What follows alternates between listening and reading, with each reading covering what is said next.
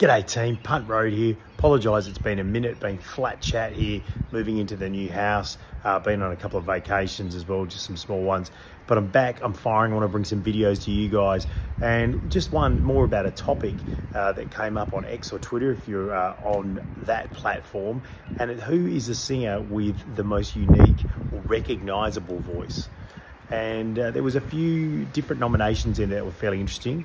Axl Rose, I put him forward. I think Axl Rose has got that amazing raspy voice, and he's got some fantastic ability to hit super high notes as well.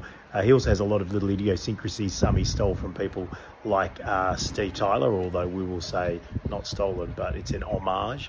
And then we went into a whole bunch of people commented on the platform of who they thought. Rob Halford, I thought, was an excellent nomination. Rob is a very unique singer. His ability to hit the high notes as well is amazing. Plus, he has such an operatic tendency and style to his voice. I'm a massive fan of his. Ozzy comes up. Now, maybe Ozzy isn't the best classically trained singer, but he certainly is, no doubt, when you hear those Black Sabbath songs, you know exactly who it is. And I think that's a big part of this. It doesn't have to be the best, it has to be the most recognisable. On that note, King Diamond has to be one of the most recognisable with his massive high-pitched falsetto and his ability to go into that sort of much more lower range, and also the devil and the character type voices that he puts on is amazing.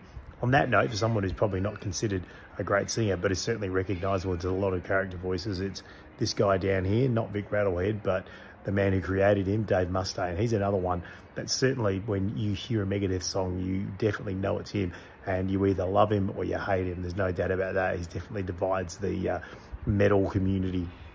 Bon Scott came up as one that was definitely recognisable, and I would say that Brian Johnson after him is also extremely recognisable, but totally different both in their styles.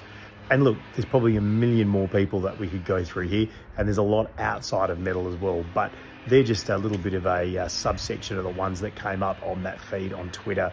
So I really appreciate all your support here, guys. It's been fantastic. Love the comments, love the likes and the shares. Want to know what you guys want to hear and what you want to hear about. So comment on here, comment on YouTube, subscribe obviously to YouTube, get over to Twitter or X, comment on there and tell us what you want. And I'll do my best to give you guys exactly what you actually desire.